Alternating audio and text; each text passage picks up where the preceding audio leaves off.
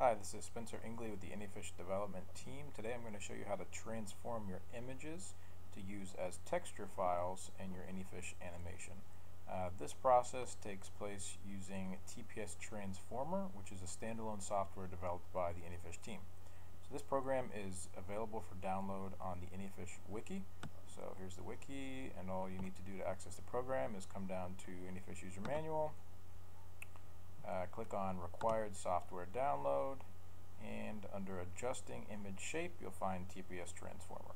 And this comes with everything that you need to install and run this file. And this runs as a MATLAB executable file, so if you need to either install these MATLAB runtimes or have MATLAB installed on your computer. But everything is available in this download package for you to do that. So when you download TPS-Transformer, if you look in this window here on the right, it basically comes with this folder which says TPS-Transformer and the date of this build.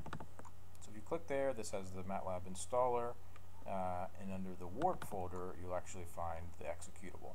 So this is the executable right here, warp.exe. I've already opened my executable here, so I'll show you what comes next. So when you open the TPS-Transformer executable file, you're presented with four different options. The fourth one, Other, I'm not going to talk about at this time because there's not really use for it currently. But the first three options are relevant. So pieceliad with a sword, pieceliad without a sword, and stickleback. So basically, if you're working with a pieceliad with a sword, without a sword, or stickleback, you select the option here that corresponds to that type of fish. So I'm going to go ahead and select pieceliad without a sword because I'm going to run through an example with a species of Brachyraphis that I work with. So go ahead and click OK. And from there you'll be prompted to select the TPS file that corresponds to your image.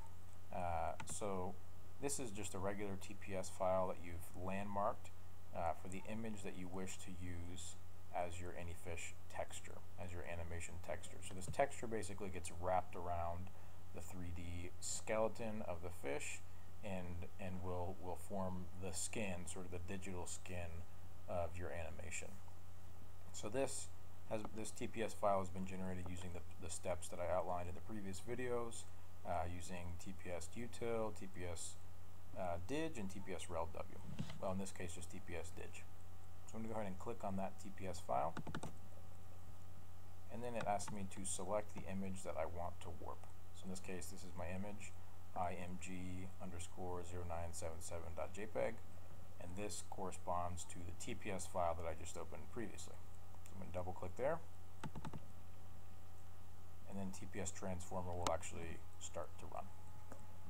And what TPS-Transformer does is it takes the TPS file that you provide, the image that you provide, and it transforms the shape of that image so it matches a template. So there are three templates: the pieceliad without sword, pieceliad with sword, and the stickleback.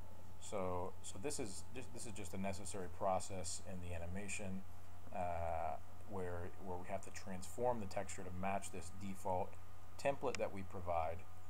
And then once you provide your TPS shape files in the Anyfish editor, your image will be re-transformed, re-warped back to the original image or whatever image you assign based on your TPS file. So go ahead and wait for this to run. The output here is two images, one of which you will copy to your textures folder. So this image right here on the top is the transformed image. As you can see, it looks a little strange because my Brachyraphis terabensis is slightly different shaped than the default pieceliad without sword. But that's not a big deal because it's going to be reshaped later on. And most of the warping that happens, as you can see, is in the fin area, and we actually apply separate textures for the fins, so that doesn't end up being an issue. So this image output right here is what you're actually going to copy into your projects folder. It's standardized in terms of the size so that it will work with the Anyfish editor. So you can go ahead and close all of these because TPS-Transformer saves them automatically in in the host folder, in the original folder. So I'm going to go ahead and navigate to that folder. If I can remember where it is. And here is that warped image. So this is the image that was outputted, and this is the image that I will copy now to the TPS textures, to the Anyfish textures folder.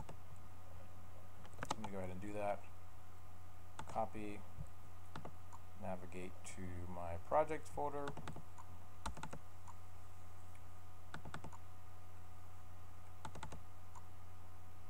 And in this case, it's Terabensis. Click on textures, and the image is actually already in there from me doing this previously. I'll go ahead and paste. It'll ask me if I replace. I'll go ahead and copy and replace because it's the exact same image.